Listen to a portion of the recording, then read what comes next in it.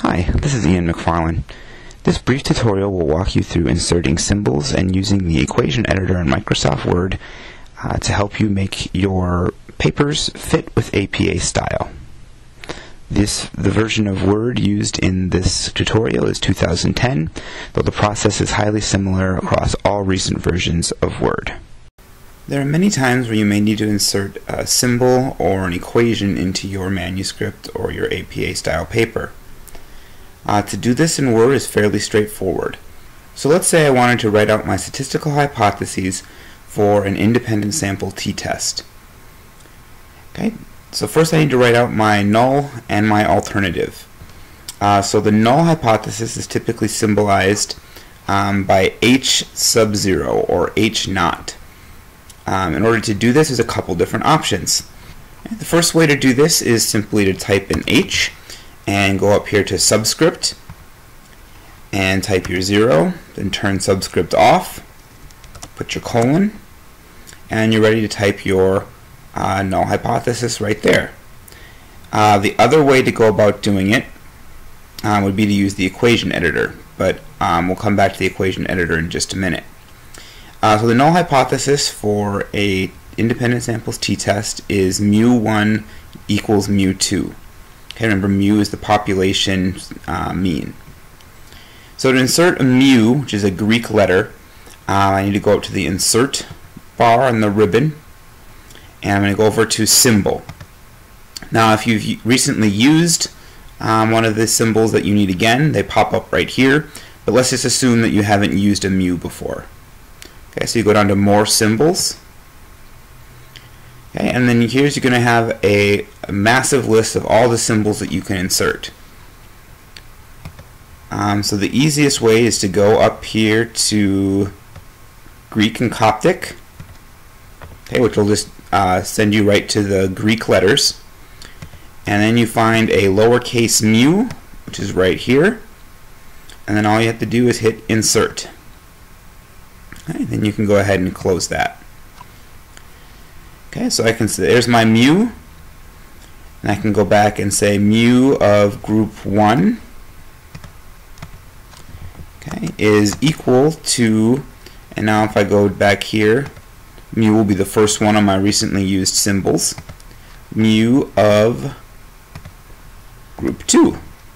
Okay, so for the alternative hypothesis, I'm going to just type H again, and I'll put a 1 down here. Now note you can put H of A, subscript A for the alternative hypothesis as well. I'm just going to use 1 because that's what I usually use. Turn subscript off, and the alternative hypothesis for a non-directional statistical test would be mu1 is not equal to mu2. Okay, so again I go back, I'm going to put mu1, and now I need the does not equal symbol. Okay, so I'm going to go back to symbol, I'm going to go to more symbols, and I'm going to go to the mathematical operators. Okay, and then here I can see here's my does not equal or not equal to symbol. Okay, the equal sign with a slash through it. I'll hit insert. And there's my not equal, and then I'm going to insert my mu again, and not equal mu2. Okay, so there I have my hypotheses, my null hypothesis that mu1 and mu2 are equal, my alternative hypothesis that mu1 does not equal mu2. Okay, now if I wanted to make this a directional hypothesis, okay, I could do that if I wanted. Let's say my my alternative hypothesis was that I'm just going to copy and paste to save a little time, that mu1 was greater than mu2. Okay, then my null hypothesis would needs to be mutually exclusive and exhaustive. So my null hypothesis would then be mu1 is less than or equal to mu2. Okay, again I can go back to symbols, I can go back to mathematical operators,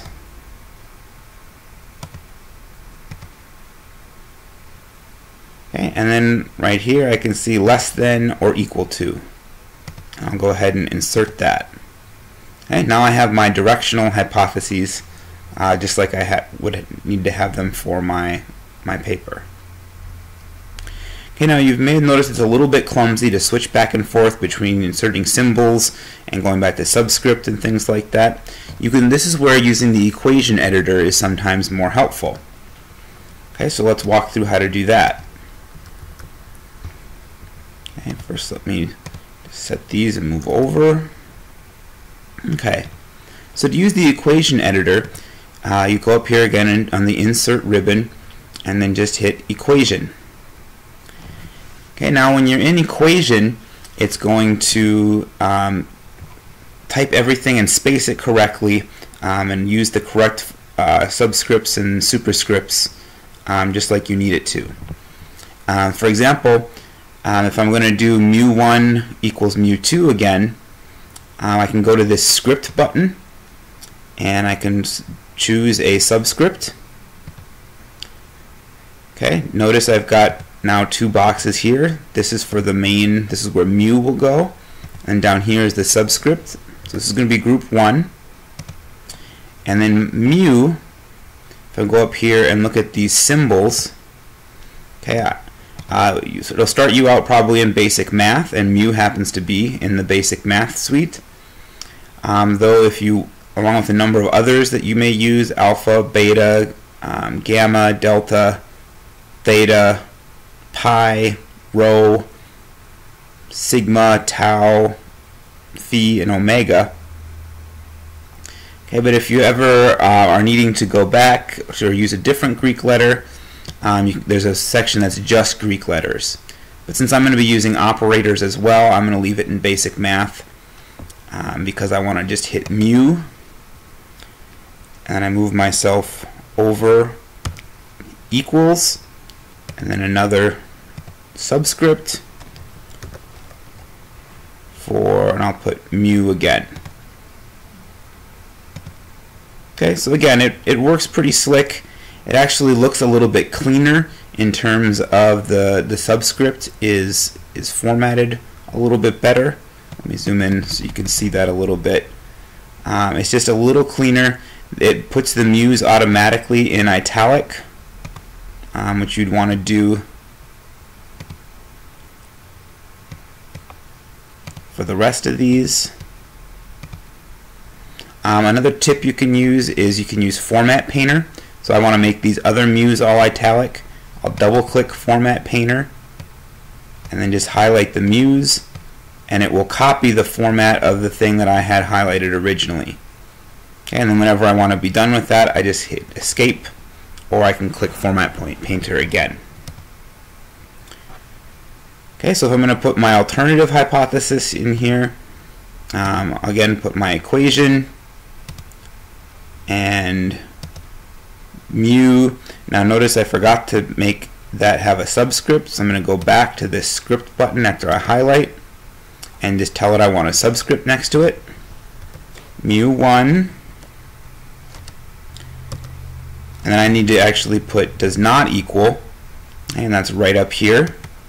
Does not equal, and then I need another script, mu2.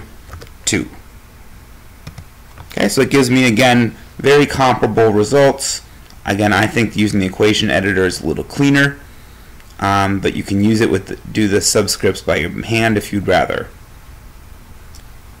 Again, it would be the same way if I wanted to do these as inequalities. If I go back to equation editor, the less than or equal to symbol is right there, and I could change this to the greater than symbol just like that. Okay? Now there's some other symbols that you may have to use from time to time.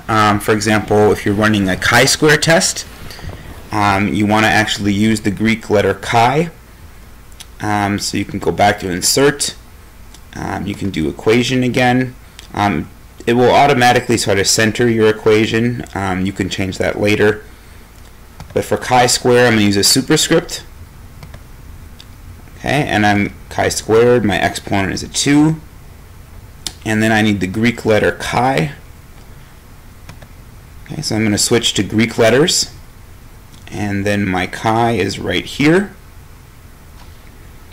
And now I've got my chi-square. Okay, so if I was reporting a chi-square, say for example with 3 degrees of freedom, and n, notice I didn't have to type shift to italics there, it automatically put the n in italic. N was say 27. I could say that was all, that was the chi-square observed statistic was, let's make a number up, 12.49. Okay, and then I could put P equals, and then I would look up whatever that value was. I'm just going to say arbitrarily that it's going to be 0.02. And all of a sudden I have my nice APA style equation. Okay, that I could type. I could put this whole thing in brackets. Oops. Notice there I went outside the equation. If you're editing the equation, this little box will be around it. And if you move over again, notice now you're outside the equation editor. So I want to put the bracket in so that it's formatted with the rest of the equation. And I'll put it back to left align. Okay, so notice I could put, like the results of the chi-square test showed a significant difference in variables A and B. Excuse me, chi-square would be a significant relationship between variables A and B. Okay, and then I've got my results all in APA style, nice and neat. So, now you know how to use the equation editor and how to insert symbols correctly into Microsoft Word so that you can use APA style correctly in your papers. Okay, until next time, good luck with your writing.